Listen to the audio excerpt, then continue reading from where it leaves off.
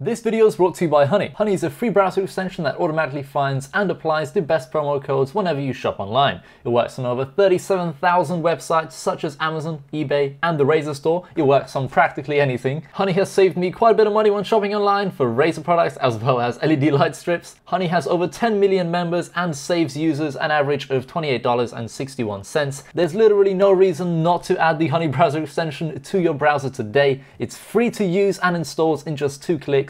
You can get Honey for free at the first link in the video description. Hello everyone, I'm welcome back to TechBlock. Today we're going to be doing a full cable management tour, going over how I cable managed this entire setup here, and then if we have time I'll try to go over how we cable managed this setup here as well. With all that said, let's jump straight into it, dude, beginning where everything is powered in this setup, that is. So we begin next to my bed. We have a socket here. This powers the PC, which is sitting over there in the corner. And then we have this socket over here. This powers an extension lead. Now excuse the cable management back here, but that extension lead from there goes all the way into this thing. We have a 6-socket, really high quality, really good power extension lead here that powers pretty much everything in the setup apart from the PC, of course. Now as for what's actually powered in this section, we have a Philips Hue bed that requires an LED strip. We have smart Wi-Fi curtains over here as well, and then we have a security camera there. And as for all the other bits and pieces, they mainly go from here all the way down there to another extension lead, which then goes to another extension lead, which is beneath the desk, which we'll get to in a moment. Now the cable management here is pretty bad, it's pretty hideous, but it's kind of out of sight and no one really, sees that part of the setup, I guess. By the way, I should probably mention this radiator isn't on. It's never used. It's never ever turned on. If I ever need to warm my room up, I'll just launch Adobe Premiere or something on this PC and it'll warm my room up real quick. Anyway, as for this plastic cable channel, you can probably just see there are a few cables kind of going into this thing. Now we have an Ethernet cable. If you're wondering where on earth the Ethernet cable comes from, it comes from over there. You can see me in the mirror there as well, but right here we have a router and there's a 15-meter long Ethernet cable that goes all the way there, and then into the PC, of course. So this plastic cable channel houses 3-4 cables that go all the way here behind this subwoofer here, which also has a Philips Hue LED strip behind it. And then you can kind of just see there, we have another power extension lead with, I believe that's a 2-socket one. So we have 2 more power extension leads powered by that thing.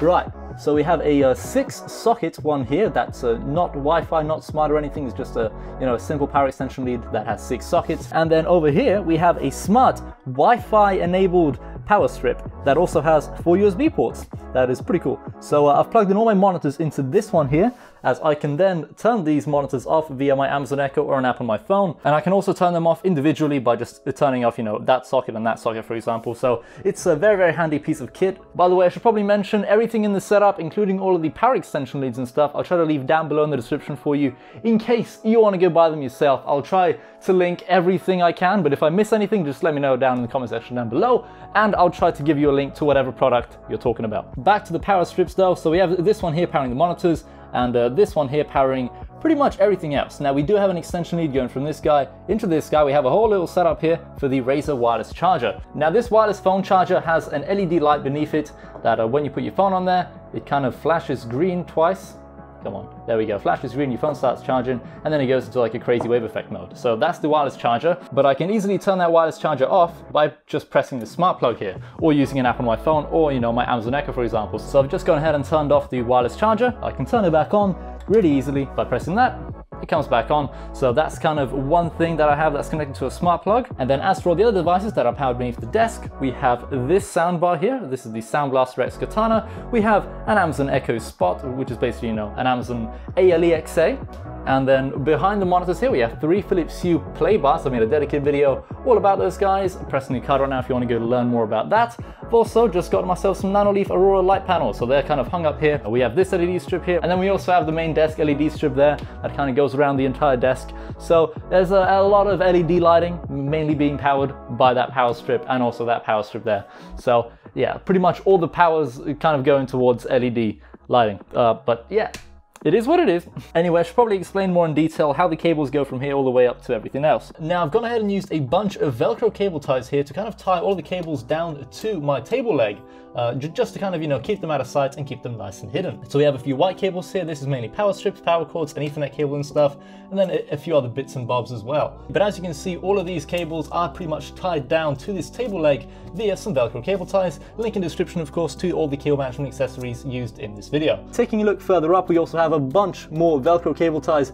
I've used quite a lot of them just to kind of keep all the cables nice and tight up near the top of the desk, so that, you know, when you're up here you can't really see the cables at all, if you get what I mean. And then as you can see here, some of the cables go up this leg and towards, you know, the power strips and stuff, and, you know, whatever they need to go to. And then the other cables, mainly like, you know, all the peripherals and stuff, go from here. They're all grouped together, and they're also grouped again together right there by another Velcro cable tie, and all the cables kind of go up and into the PC there. So as you can see, all of the cables just kind of go along here and, you know, into whatever device they need to go into. I do also have a few holes drilled in my desk. We have a hole right here for my mouse and mouse mat combo. The hole kind of terminates, you know, right there. So the mouse and mouse mat keyboard is completely hidden away. And then if we look a little bit to the side here, we have another hole, and also a hole with a lot more cables that I'll get to in a second. So we have another hole drilled in this desk primarily for this keyboard, but I've also routed this RGB mouse mat wire through the Elgato Stream Deck, as well as the Razer wireless charger. The Razer wireless charger, of course, does have a cable. You can see it right there, and it kind of goes, you know, beneath the Stream Deck, beneath the keyboard, and straight into the hole in the desk.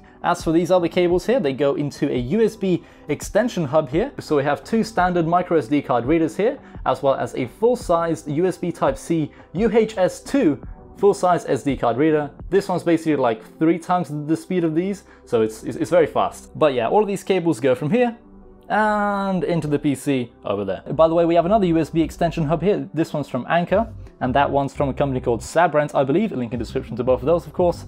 And this one here, I believe, powers my microphone, the RGB extended mouse mat, as well as the underglow lighting beneath the keyboard here. As for the cables not beneath my desk, we have the Nanoleaf Aurora light panels here, which of course do need a cable. You know, there's a lot of LED lighting here, so we do need a cable to actually power all these guys. So we have this thing right here, and this cable, you know, goes down here. We have the power adapter there. It's not the prettiest sight here, I'll be honest, but you know, you don't really look behind the monitor, so it's kind of all good. And like, I might try to improve this in the future, but for now I think this is more than acceptable. I've kind of like wrapped all the cables around so that, you know, you don't see anything really dangling beneath there or anything, so it's all good, man. But to put it simply, this cable goes into that, and then, you know, it gets powered beneath there. As for the monitor arms and all the monitor cables, because we have 3 monitors here, let's take a look back here and, you know, get you a better idea of what on earth is going on here. So each monitor, you know, has 2 cables coming out of it, and they are somewhat nicely cable managed. I've used a bunch of Velcro cable ties to group them together here so that, you know, you can't really see the cable when you look beneath the monitor.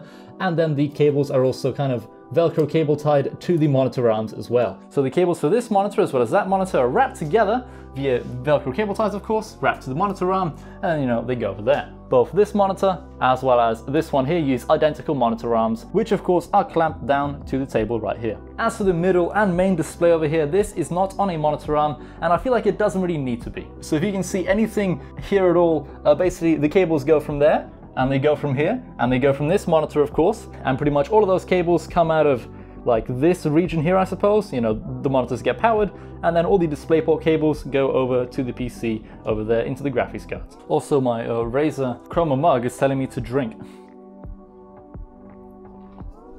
There we go, we can put that down there again. But yeah, that's pretty much how I've cable managed this entire setup. It's a very, very simple process. Mainly just used a few plastic cable channels as well as a whole load of Velcro cable ties to tie all of the cables together. And as you can see, the end result doesn't look too bad. Like, you really have to get quite low to begin seeing the cables, which I'm very, very pleased about. And I'm sure you also hopefully think that this looks, you know, pretty good for cable management. It's not the most organized cable management, that's for sure, but it looks absolutely amazing. By the way, beneath the desk, you may have also seen this device here, and you may be like, what the hell is this, dude? Why is this beneath your desk, man? Well, that is a Philips Hue motion sensor. I've set up that motion sensor to automatically turn off pretty much everything here after 20 minutes of no motion activity. So, you know, if I leave the house for more than 20 minutes or just leave the setup alone for more than 20 minutes, everything will pretty much turn itself off. Now, by everything, I'm talking about all of the Philips Hue LED strips and LED lights in this setup will turn off. The PC will go to sleep by itself, And the nanoleaf Aurora light panels, I've set them up with if this then that, so whenever I leave this location, you know, on the GPS, I guess, like through my phone, they will turn themselves off as well. And when I'm back at the house, they'll turn themselves on automatically. So I've kind of set up a few like basic if this then that commands with the nanoleaf Aurora light panels and stuff. But yeah, I think that's going to be it for today's video. Thank you all so much for watching. Hopefully you kind of learned something today, and maybe you can be inspired to improve your own cable management in your own setup. And hopefully this has given you a few ideas on how you can go about improving, you know, said cable management. Just invest in a few Velcro cable ties. They're very, very cheap, and you'll be on your way to having a very neatly cable managed gaming setup, just like mine, I guess. But, you know, thank you all so much for watching. Links in the description down below to everything I talked about today, and hope to see you in another video soon. Goodbye.